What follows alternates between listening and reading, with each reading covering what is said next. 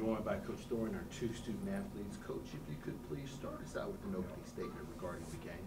Well, first, I definitely have to give Coach Richardson a kudos to her and her team. They did a phenomenal job having a great run this year in conference. You know, finishing second in conference is something that at one point was our goal. So definitely congratulations to them on their accomplishments that they had.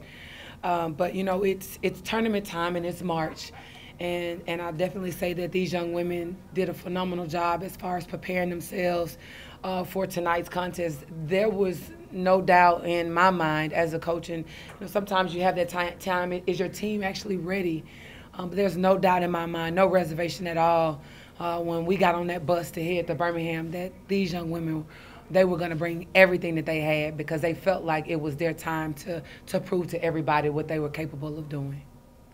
Appreciate those opening comments, Coach. We're going to first open it up for questions for our student athletes. If you would please raise your hand and identify yourself, and then once we call upon you, feel free to ask your question. Tyler? Question for Ms. Beck. You picked up that third foul, and then you had to sit for a while. Talk about the process you went through trying to find your groove and hit those important shots once you got back into the game. Me just getting my third foul is just it really made me mad. Y'all probably see it on the bench, but it made me mad. But I just know my team need me at the end of the day, so I'm gonna do what I gotta do to help my team. No matter how many fouls I got, I'm gonna play hard. So I rebound, score. So that's really what it was. Beck, you scored a team high 16 points, and when you hit that free throw late, just the emotions that erupted out. If you talk about that. The and one was felt really good, but I mean I work on my free throws all the time, so I got confidence in everything I do, getting to the basket, free throws. So I knew it was gonna go in from the get go. I ain't never worried about my free throws, but yeah, getting to the basket, making the and one, shoot, that's what I liked, and I felt good when it happened.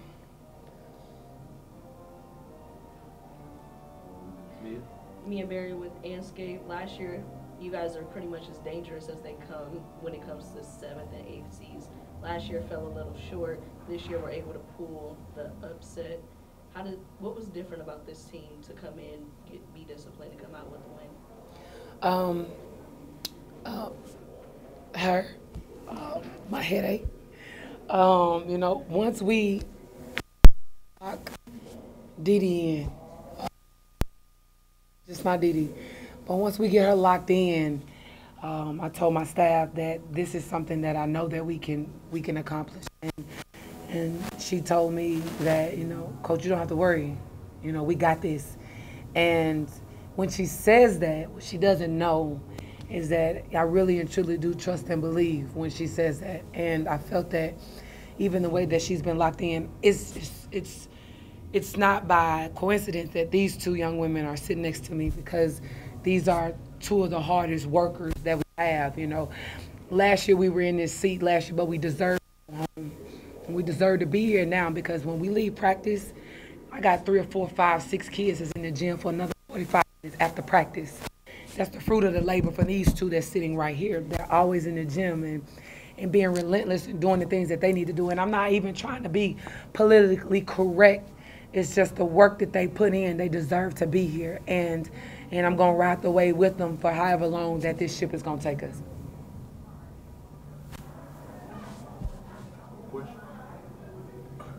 Coach, what was the difference when they stopped to review that out of bounds? The game was tied up, and then you guys just went on like this really quick burst.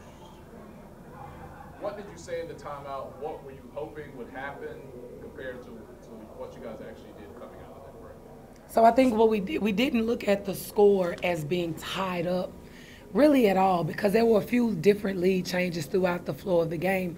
We just kept saying 0-0. And if the kids can hear the 0-0, they know that it's even playing field.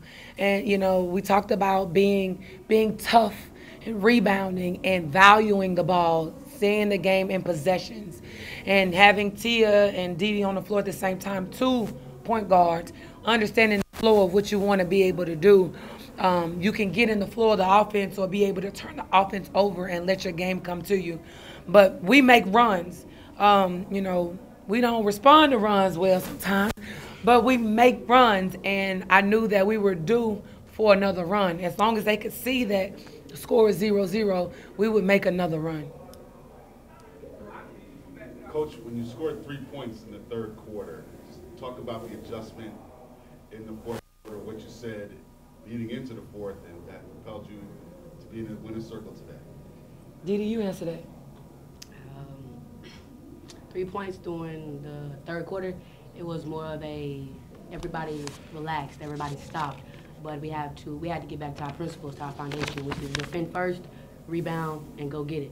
So, I mean, we just relied on that, and I mean, we did those things.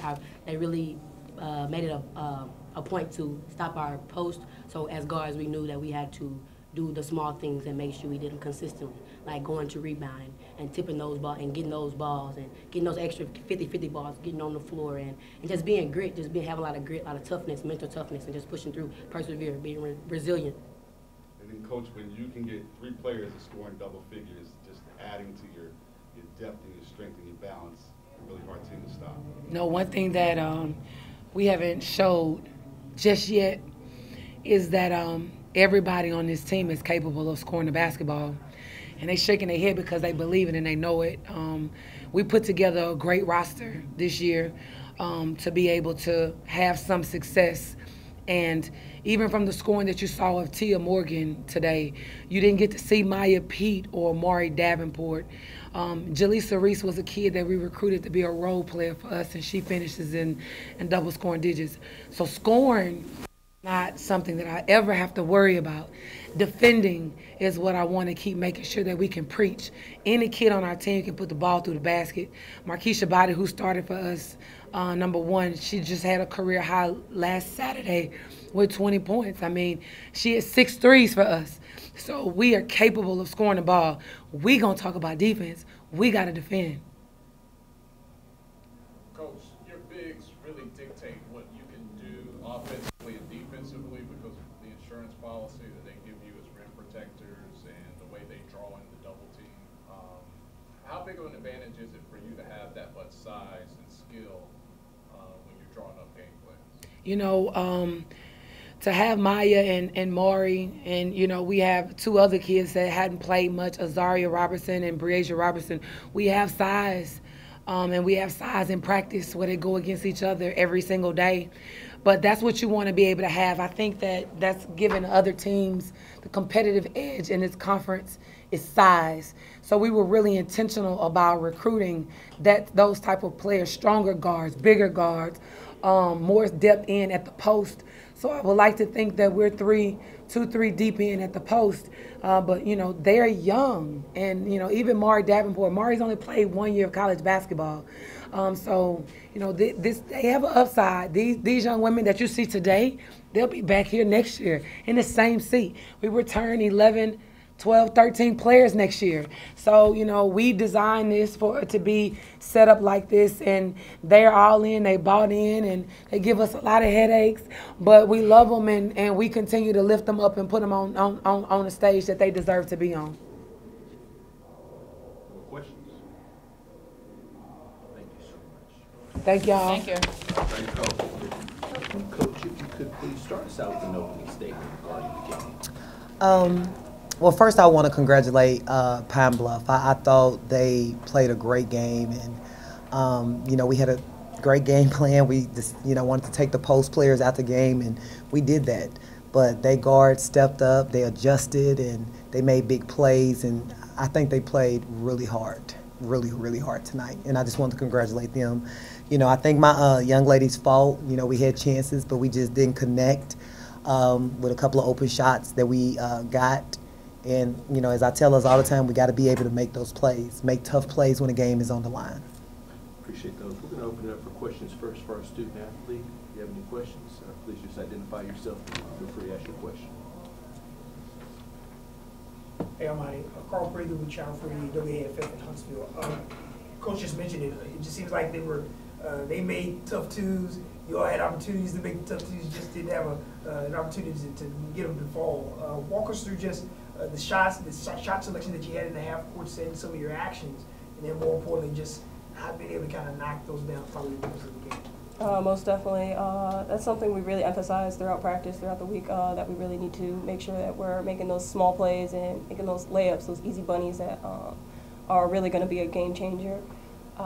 It's just this game, we kind of just didn't have them falling. It's not like we weren't expecting that they weren't going to fall. It was just kind of how our night went. Armani, graduate student, final game, has it kind of sunk in? Have you kind of thought about your career so far? Yeah, it has really sunk in a little bit that this is my final collegiate year. It's different knowing that it's kind of just the end, but there's always new beginnings, so I look forward to seeing what my life brings from here on out. New beginnings, you, the senior group, what do you think, what legacy, what impact have you left on this next generation of players that get to come back for next year? I'm hoping that I left a good impression of leadership and friendship as well. I hope that people realize that I was really dedicated and really implement that into their own selves.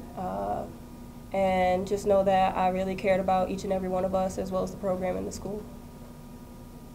This one's for Coach, this senior group's second seed overall. Can you just talk a little bit about what this season meant to you and watching your seniors go out? Actually, this is a pretty fun season. We have a new group, and I was a little worried in the beginning how I'm going to bring the chemistry together, but this probably been my best group as far as the team chemistry. They love each other, they get along, and they want each other to be successful, and that's hard to find with women basketball players. So this group is very, they will always hold some dear in my heart because I thought that they played hard, they gave it all they got, and they played for each other. Coach, can you kind of talk about what happened really in that final minute of the game where it seemed like we could be going into overtime and all of a sudden they extended it due to just plays that were made down that stretch? Stage was too big. Stage was too big for us. We made some crucial turnovers and, just some crucial mistakes. We didn't get the rebound, we lost focus, and I just think the stage got too big for us. Coach, Rory Chirac Media Group, this is the third game, and all three games have been in single digits between you and UAPB. And you mentioned about the bigger stage, but just the difference, March Madness, everything changes. Oh, yes. As I told my group, it's 0-0, whether we the 2 seed or the 8 seed. I mean, I think Pine Bluff is one of the most talented teams in the SWAC, and I've always thought that, they have the size, their guards are bigger, they strong, they aggressive, they tough. So, and I preached that to my group. So we definitely respected them. I told them it's 0-0, and every game been tight since we played them. So I knew this game would be close, and it would come to, probably a bucket or two. Is that the frustrating part, Coach? Is just the fact that some of the tough twos that they made down the stretch, you had the opportunities with some of the actions that you had in the half court to be able to make those, they just did not fall. Yes, I thought we took good shots, and I thought our players, I was confident, and I just told them keep shooting it, and just like when Amani shot that three, rolled in, rolled out. She usually makes that. But again, I was glad that they executed and they did what we asked them to do, and hey, it just didn't go our way today. Amani, this was a relatively new team after the transition of the players from last year to this year. How proud are you of the squad for basically getting back here and being a 2 seed and going through the season the way it did? I know today's result isn't what you wanted, but how proud are you of the team for basically starting over and getting to where you got to? I'm tremendously proud of this group. I'm new myself coming here, and knowing that each and every one of these ladies just dedicated themselves and worked hard, not only through the summer, but throughout the season. I think it's just really amazing to see how much we've grown together and really gelled throughout this year. Now, Mike, for you to come in this program, you have to have some sort of trust and buy-in, right, with coaching staff, university as a whole.